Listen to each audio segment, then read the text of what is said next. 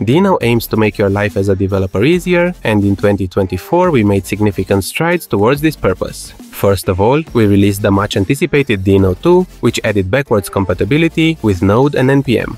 We also launched a modern open-source JavaScript and TypeScript registry, improved performance across the runtime, stabilized the Deno standard library, and much more, making Deno the simplest, most secure way to write JavaScript and TypeScript. The Deno ecosystem is set for a great 2025. What you might not realize is that this is the best time to get into Deno if you want to build performant, state-of-the-art apps using the best practices and development tools in the industry. Here are 7 of the important technical updates Deno did in 2024, which are guaranteed to make you build better apps faster. In 2022, our survey responses indicated the importance of being able to use NPM packages with Deno. 2 years of diligent work later, with the release of Deno 2, we're thrilled to announce that Deno provides backwards compatibility with Node and NPM. Key updates enabling backwards compatibility include understanding package.json, removing the global window variable, and making the Bring Your Own Node modules functionality the default. On top of that, you can use all your favorite NPM packages and front-end frameworks. So you can now replicate your favorite tech stack in Deno and get all the other benefits we are offering on top.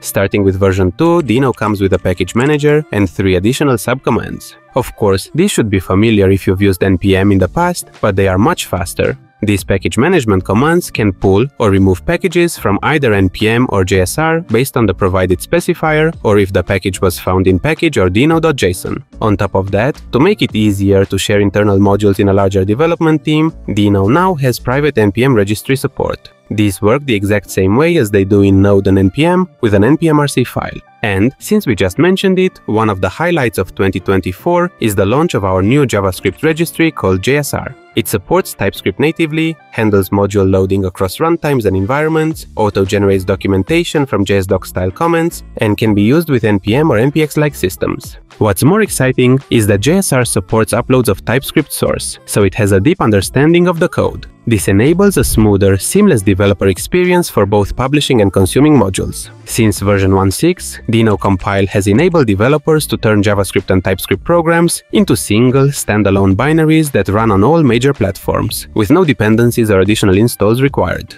This might not seem like much at first, but you'll soon realize that your builds and deployments will be almost non-existing thanks to this streamlined process. For perspective, note that Node.js requires 8 separate steps to achieve what Deno does with one simple command. This past year, we have made major improvements to Deno Compile, such as slimming down the compiled binary by up to 50%, adding code signing for software verification, Windows icon support, and asset bundling.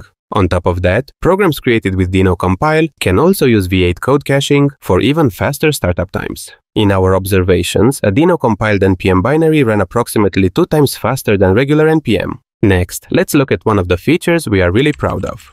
Building web servers is a common use case for Deno, and last year we've made notable improvements in both its performance and usability. We also reworked the Deno Serve API to make it 8 to 15% faster. Working with servers in Deno is easier too, since we enhanced the serve command to support writing servers in a declarative manner. On top of that, Deno Serve supports multi-threaded servers with the parallel flag, which enables automatic load balancing across multiple CPU cores with the same ease of use. All these lead up to one of our main priorities, Deno's performance in serverless environments. Our focus has been on optimizing cold start times and execution efficiency, making Deno a top-tier choice for building scalable, event-driven applications. One of the biggest improvements is V8 code caching, which significantly reduces startup latency. By warming up the bootstrap process during snapshot time, Deno functions start faster and require less computational overhead. Additionally, we introduced a write-ahead logging journal for SQLite databases within the Deno directory, enhancing database performance and reducing query execution time. Though benchmarks can't tell the entire story, they offer valuable insights into runtime performance. With Deno 2, our improvements ensure that developers deploying serverless applications experience faster execution, reduced latency, and a smoother development process.